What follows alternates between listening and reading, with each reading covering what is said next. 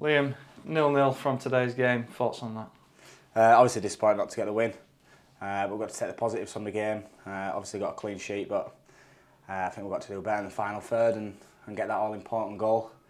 But it just wasn't to be today. One of the better sides in the league coming here, but again a case of a side coming here and only looking for one thing from the game from the off. Yeah, they made it hard for us. I think teams are going to do that when they come here. So we've got to learn quickly and fastly how to break that down. Because look, today we're a bit lethargic. I don't know if that's from the performance on Tuesday night. But we looked a bit lethargic and we couldn't get that all-important breakthrough. And yeah, well, like I say, I just need to try and break them down. How do you adapt from that then if teams are going to try and frustrate you?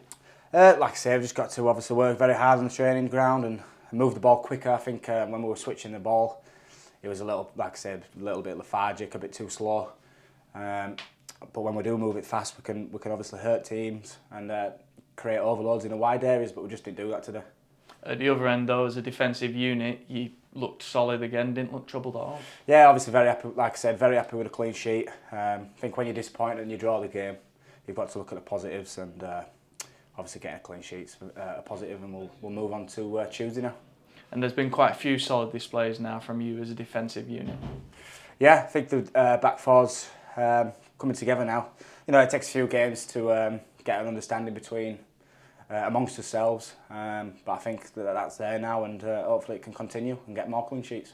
Obviously, flipping it forward to Tuesday, it's a change of competition again, as was the case this Tuesday. Can that help you refocus sometimes? It's just good that we've got another game to kick on and improve from today's performance. Obviously, we'll be looking to win Tuesday. Sheffield Wednesday, obviously, big football club, and they'll be coming here to try and win themselves. So hopefully we can break them down and get the all-important win.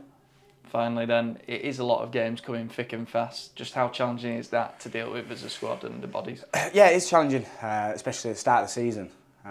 Saturday, Tuesday for the last 4 weeks now. So it's obviously challenging, but you just got to get on with it because it's not going to change. And you know, we'll look forward to it and move on to the game Tuesday. Give it us all on Saturday as well, and then we've got obviously a rest through the week. All these games in a row now, they're at home and they're in front of some magnificent support, even all the way through that game when you were frustrated. Yeah, the fans brilliant. Obviously we're disappointed we don't sent them home today with a win, but hopefully they can see that we're trying to do the right things at the right moments. But hopefully they'll stick with us, and yeah, we can send them home with that win.